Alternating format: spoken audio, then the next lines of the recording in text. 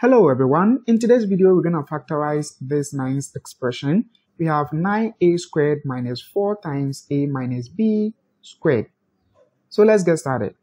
First we're going to write this term as 3 squared times a squared minus, then from here we can write it as 2 squared times a minus b squared.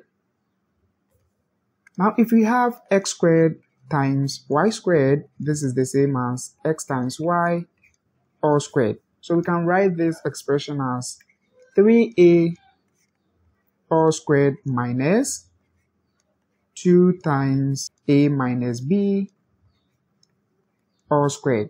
Then from here we're going to distribute these two, right? So we're going to have 3a all squared minus 2a minus 2b all squared. Then we're going to apply an identity from difference of two squares, which says that x squared minus y squared is equal to x plus y times x minus y, right?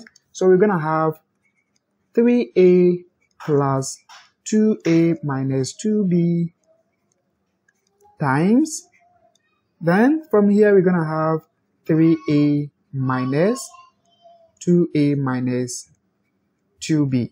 And now we have 5a minus 2b times, then let's distribute this negative across, right? So we're going to have 3a minus 2a plus 2b.